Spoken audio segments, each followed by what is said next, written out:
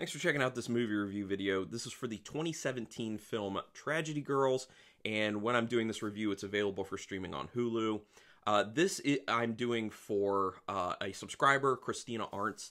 She's really cool, been really supportive of my channel, so thank you, Christina. And I would recommend that people check out her channel because she has some really cool videos. She's very open, and I've been enjoying watching her videos because it's kind of inspiring to me to kind of try to put myself out there more, because she talks a lot about kind of doing things that take her out of her comfort zone, and she just seems very driven and to overcome like things like social anxiety and stuff like that. And I just find it inspiring, and I think she's a cool person. So check out her channel. It's Christina spelled with a K, and then her last name Arntz, A-R-N-T-Z. So check that out. And hopefully she likes this review. So this is directed by Tyler McIntyre, who also did Patchwork, which Patchwork is available for streaming on the Shudder streaming service right now. So after seeing this, I think I'm going to check that out. I might do a review on that one too. Then writing credits are for McIntyre himself, Chris Lee Hill, who also wrote the screenplay Patchwork and one called Blowing Up Right Now. I don't know. And then Justin Olson, who wrote one called Dweller. Now, the big names in this, the people who did the best and are, the main characters in it are played by Brianna Hildebrand, who you would know from Deadpool, Deadpool 2, and maybe the Exorcist TV show, which I have not watched. And Alexandra Shipp, who is in Straight Outta Compton, X-Men Apocalypse, X-Men Dark Phoenix. And both of them, I think, did a really good job in this film. They did a great job with the characters. They're interesting characters, well-written characters, and I think they just kind of like added extra to it. I think it's funny that both those actresses were X-Men, in essence, in other films that they were in. They weren't in films together prior to this, but they both played X-Men, which I just find kind of funny. But the film actually played at South by Southwest, and then after screening there, was picked up for distribution. So obviously, it was worth being picked up. The opening setup with the girls setting a trap to catch a killer in this one is a really interesting concept. I didn't really know where it was going to go at first, because the woman, what's her name? Sadie. Okay, the character of Sadie, when she's making out with the guy in the car. Oh, by the way, sorry, forgot to say this. I am doing spoilers for this. So if you haven't seen the film yet, stop, go watch it, then come back, because spoilers. Okay, and here we go. So when Sadie's making out in the car with the guy, I was kind of like, okay, this is like a typical slasher. They're making out, they're gonna, someone's getting killed, or both of them are getting killed. And then it was immediately apparent that something's different when she started, excuse me, got a lot of coughing going on. Still stuff hanging out from being sick. But anyway, it became apparent that something's different when she starts acting kind of mean towards the guy she was making out with. And then you kind of get it once she makes him get out of the car after berating him, and then he gets killed. And then she and Michaela, who comes out of nowhere, tase the, what do they call him, Rosedale Ripper, and capture him and, decide, hey, can you be our mentor? Although he refuses, obviously. Sorry. I might have to drink some water here and there for this. It's been tough. So the opening setup with the girls... oh no. Sorry, I already said that. Sorry, it threw me off guard. This concept is interesting, and it works mainly because the girls seem to be very upbeat and kind of like your kind of typical prissy girls. I mean, they're very much involved in like prom committee, and they're kind of popular. Excuse me. They're kind of popular, good looking, all that jazz. So I think it works well as a horror comedy for that reason, because it's not taking itself seriously. And who they are at their core as characters is very helpful for the comedic aspect of it. And, having the audience buy into that. They walk a super fine line of distancing themselves from the disappearances or the deaths of the people, but also at the same time trying to create tons and tons of hype for their website, Tragedy Girls, to, get a better online presence, which at the heart of this film, it's a lot about social media and the uses of social media and how ridiculous it is. But it's also very much about, like, generational gap between, I put down at one point, and I'll talk about it, it's more like millennial versus boomer situation. So, and I know those are both pretty derogatory terms. I will say, for disclosure, I'm technically a millennial, but I'm at like the very outside range of it, like the very beginning of where it hits. So I don't really consider myself to be a millennial because there are a lot of different mindsets of generations, in my opinion, within that millennial grouping. So it's very different. Plus, the whole like giving a name to generations is dumb. I think it encourages even more a stratification of society, which is what you end up seeing with the whole millennial versus boomer thing. Is like the older generations are mad at the younger generations, excuse me, and the younger generations mad at the older generations. It's just, it encourages that, and it's dumb. Anyway, I love the reference that they come up with in this to the film Martyrs. I think that's a crazy good film. It's very, very intense. It's very brutal. Pascal Laugier did it because, I mean, his stuff is insane. I did a review of his other film, Incident in a Ghost Land. I have a review on the channel, so you can check that one out. That one is also very brutal. Not as much so as Martyrs, but his films you just need a palate cleanser after. But people don't really reference this movie, especially not in other movies. So I thought it was very interesting that they reference it in this film. And it's very brutal. It's like an extreme horror film. The killing scene of Josh Hutcherson's character I thought was pretty funny. I forget what his name was in it, like Craig or Neil, or I don't know. I forgot because he wasn't in it like super long. The whole thing where she's like trying to get Brianna, oh, that's the actual person's name, Sadie is trying to stab him the right way, and then Michaela's just like, you're hitting bone, you're not doing it right. Just like the play between the two of them at that point was really funny. I just like that dialogue. There was a swipe at, I'm going to talk a little bit like about some of the instances of this kind of like generational, the point of the generational gap, and a lot of it having to do with technology and social media. There was a real, excuse me, there was a real swipe at physical books when Sadie and Michaela kind of said that like physical books are for old people basically, and you know ebooks are a thing now. I like tactile stuff. I like to physically read books, so I guess I'm not so much in the millennial realm on that one, but I just thought it was it was the first reference to a generational gap, and there's a bunch of them that go on through this film, and I think it was a very specific, pointed one that I think is kind of true for the most part, that the older generations like physically holding things like magazines and books to read them, and the younger generations have been brought up with, just reading things online and things not being physically there and being more impermanent, just like I'm going to read this and then it's gone, as opposed to I'm going to go buy this book, read it, and then I own it, I keep it. So I think that's a big generational difference that they point out. There's another generational moment when Michaela has no idea who Dario Argento is. Jordan makes a reference about saying like, tell him Sadie was over at my house watching a Dario Argento film. And then Michaela's like, who? DiGiorno? And she like consistently can't get the name right. And it kind of makes a really good point that as you go on in time, a lot of these movies can kind of get lost because the newer generations are mainly just going to watch the films that are newer. They're not going to do more of a deep dive. And I was like that when I was younger. I was very much like, I only want to watch excuse me, newer films. I don't want to watch old films because my assumption is because they're older, they're not as good because technology wasn't as good and filmmaking wasn't as good.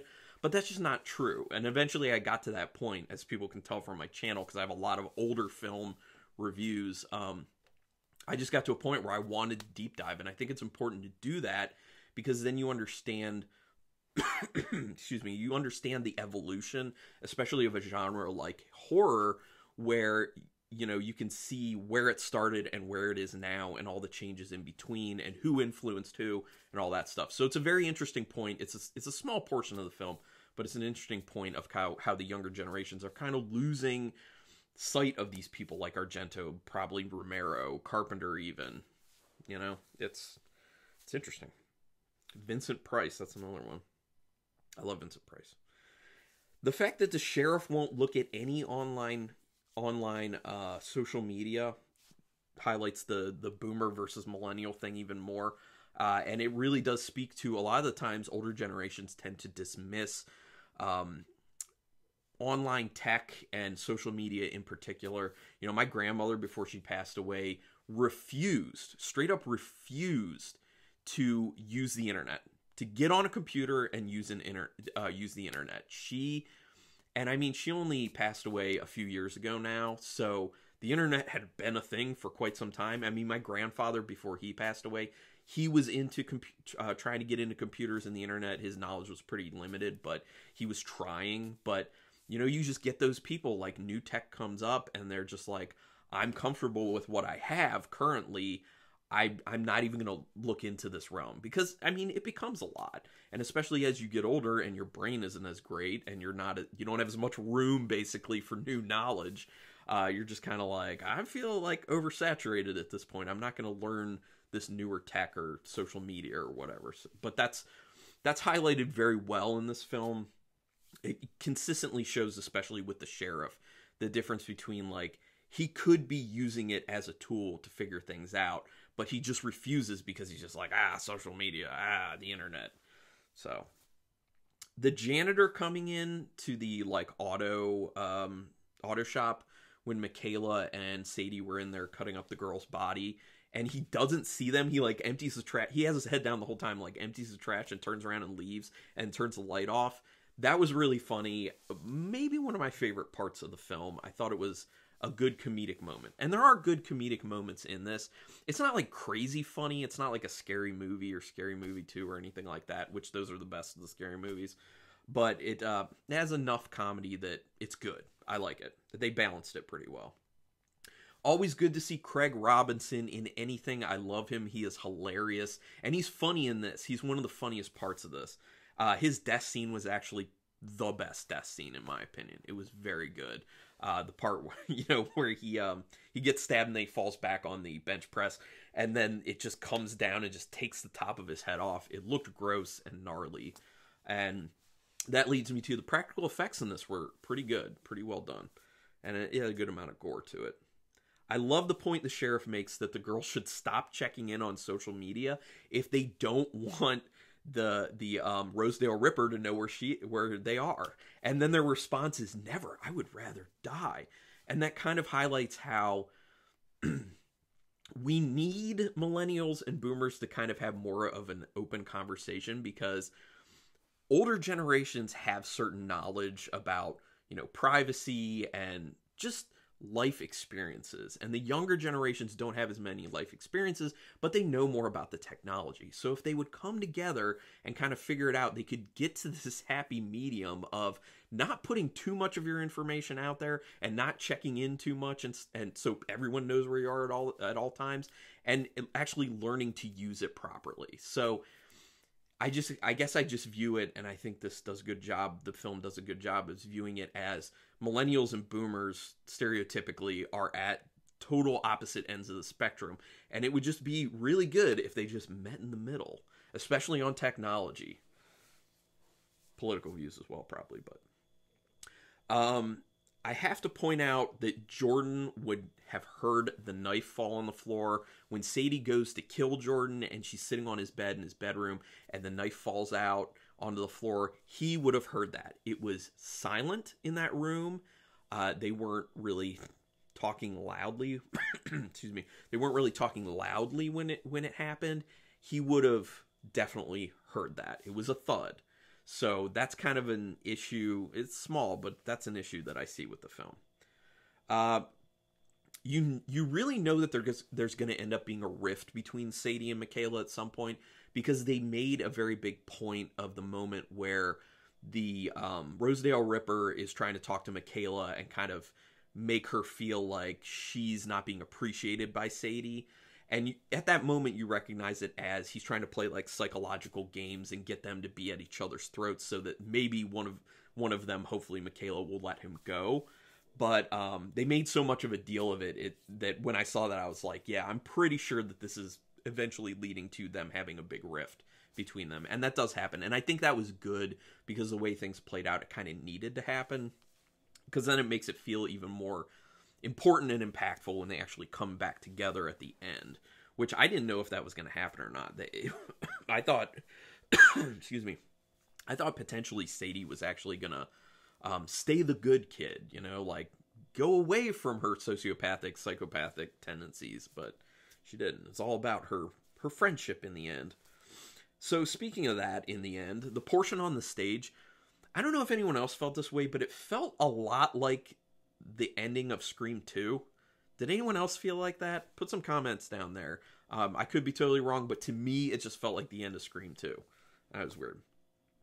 Based on everything that Jordan heard while he was hiding behind the set piece on that stage, I'm not sure he would have taken action because he was able to sneak in there without being seen. I would have thought that he probably would have just snuck out. I mean, I understand they were relying on him kind of having this love for Sadie and wanting to save her, but I just don't know how realistic that is because he's hearing that she was involved in that stuff. And he also knows that the Rosedale Ripper is there, and Michaela is there, and she is also crazy, and potentially Sadie is crazy. So he knows the odds are crappy. So I just don't think he would have taken that action. But whatever. I would be interested in a sequel to this one. Them going to college is a natural setup for a sequel, saying, okay, here's all the mayhem they could cause in high school. What about college? Let's see that one. And I'm down. I'm totally interested. I thought this was a fun film. I thought it was an interesting film. And let me talk about some of the technical aspects. There were audio problems with this film, though. The music is way, way louder than the dialogue. And that's a problem. I hate that. If I have to continually go up and down on the volume with a film, that pisses me off. So they had a real big problem with audio. I hate when they do that. They needed to take more time with it and fix that issue. Not cool. The music, excuse me. But speaking of the music is actually used very well in this. I think it matches the scenes really well. And it does a really good job of keeping that kind of upbeat, poppy, light and airy type feel to it, which you kind of need in that high school setting and with the personalities of Sadie and Michaela, and trying to keep it a horror comedy. That stuff's very important. The music is super important for that, and I think they did a really good job with it.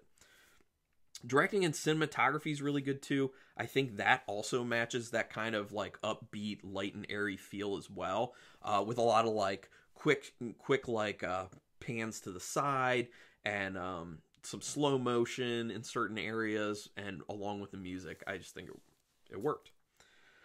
So this is a highly exaggerated example of how far people will go to promote themselves on social media.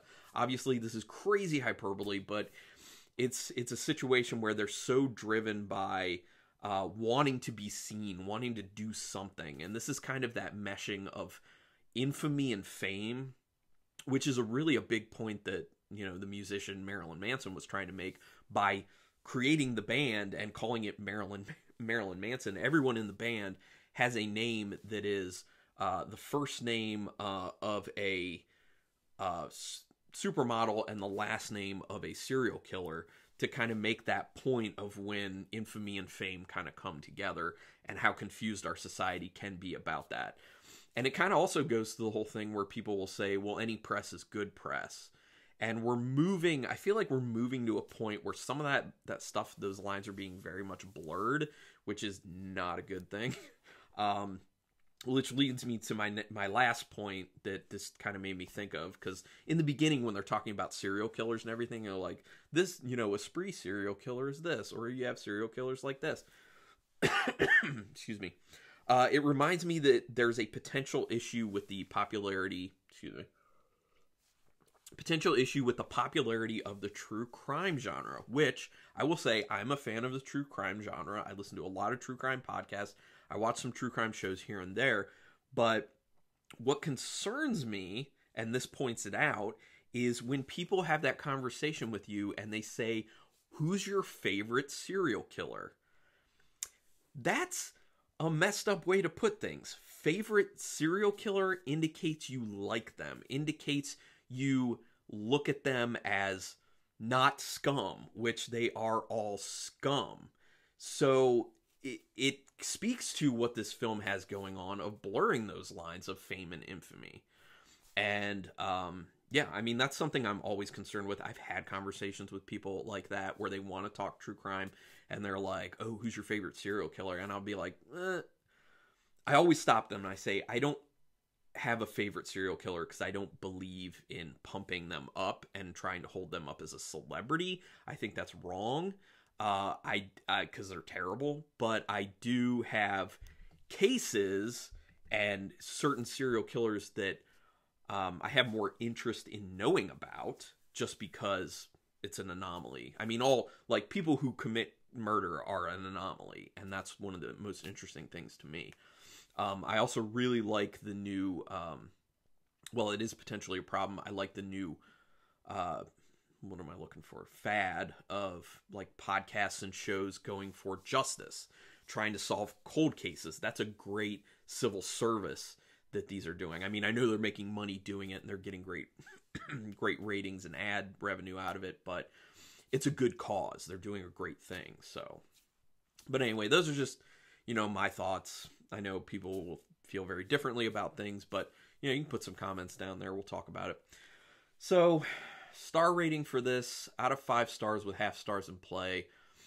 It's good. It's not great. It's not the best film. I think it's fun, though. Like, I enjoyed it. I definitely enjoyed it, and I would definitely recommend people see it at least once.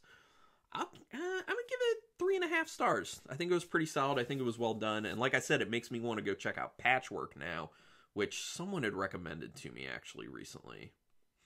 I'll have to remember who that was. But anyway, awesome. Thank you everyone for checking this review out. Thank you, Christina Arntz, for throwing this one out to me, because I knew about this film, but I had kind of forgotten about it. It had been in my Netflix DVD queue, but that queue is like almost 500 movies, so it was kind of lost in there, so I just kicked it up. But then I found it on Hulu, so thank you, Christina, and for all the support. But if you want to support, if you're watching this and you are not a subscriber, please pay me back for this or any other review by just hitting that subscribe. Hit the notification bell so you know whenever I'm putting up new stuff. Hit the like if you want to, especially if you're a subscriber and you just want me to know that you're still watching. Hit that thumbs up and put some comments down there. Let's talk horror. Let's talk about Tragedy Girls. Let's talk about all sorts of stuff horror related. I love it. Anyway, thanks everyone for checking this out, and until next time, keep it brutal.